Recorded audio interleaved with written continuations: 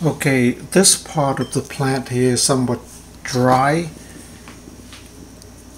I'm gonna put some water in there and see if the light will go out. It should. Yep, the light went off. So when it is wet, the light is off. When it is dry, the light would come on.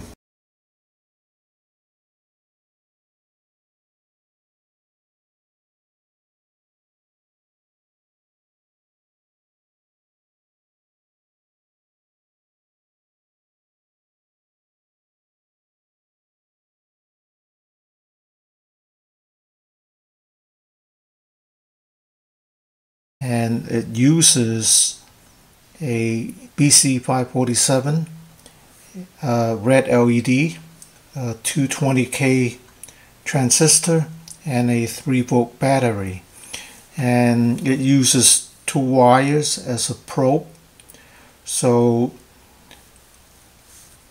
if there is a lack of moisture, the base of the BC547 would trigger, and it opens up, and current would go through from the collector to the emitter, and the LED would go on.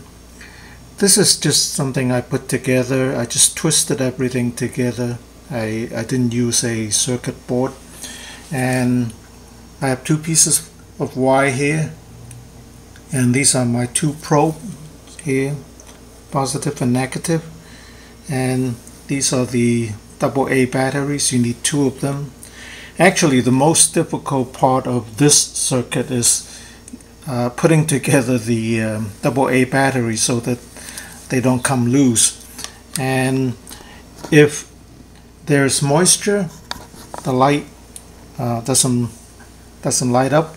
And say if I remove the probe, and if the battery is connected correctly, the light would go on.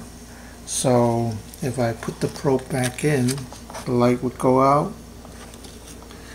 So this is like a simulation of dryness. When you pull the probe out, the light would go on.